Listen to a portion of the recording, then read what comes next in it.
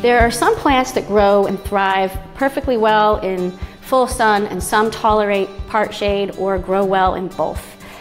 If the spot right out your door is a little bit shady, you can still grow plants like parsley, chervil, and even thyme and cilantro, which is fabulous because the closer it is to your kitchen, the more likely you are to use it. And then there are other plants like basil and rosemary and lemon verbena, which is one of my favorites, that require full sun.